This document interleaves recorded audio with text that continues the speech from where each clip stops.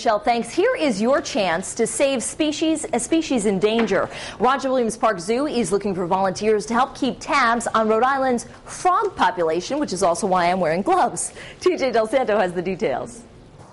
Amphibians around the globe are disappearing at an alarming rate, and Roger Williams Park Zoo wants to do something to stop it, and they need your help. They're calling for citizen scientists to help track frogs and toads right here in Rhode Island. While some local waters are still frozen and snowy, we'll soon be hearing this. The sounds of frogs and toads.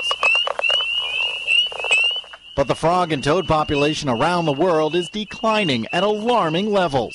Frogs are under pressure and amphibians are under pressure for many things, habitat loss, of course pollution, but now we're finding it's deadly fungus. Lou Perotti is the Conservation Programs Coordinator at the Roger Williams Park Zoo. He says our local amphibian population is fine and wants to keep it that way. To do that, for the third year now, the zoo is taking part in the Frog Watch USA program, and they're looking for volunteers. And what they do is they listen to the breeding calls of frog and toad populations throughout the season. It's a free program through the zoo. A brief training session is provided to the volunteers, and it only requires about 3 minutes a day of work. If you have frogs within earshot of the deck of your house, you could sit out there with a cup of coffee and do this.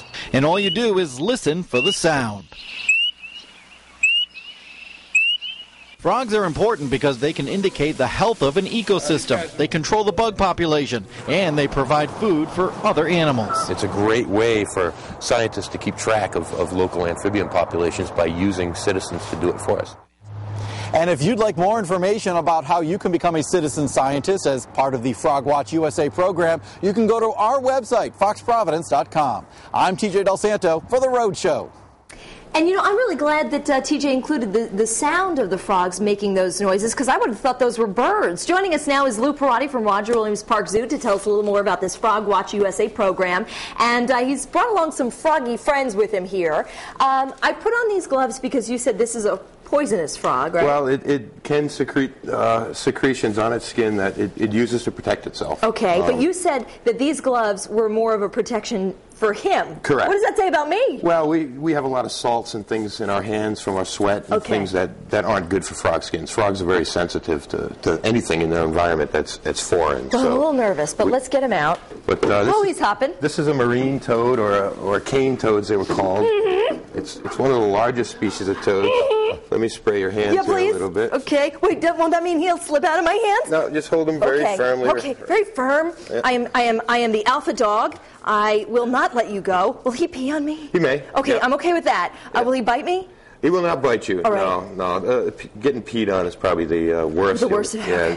Okay, I am now holding the frog. I'm okay. And you will not get warts. So and that's a total wives' tale. Very interesting. Now, what makes this a frog different than say a toad? And do we also have toads in the area? We have toads. We have 3 species of toads that live in Rhode Island, and we have 7 species of frogs. Toads tend to be more terrestrial, like to live more on land, where frogs seem to be a little bit more aquatic.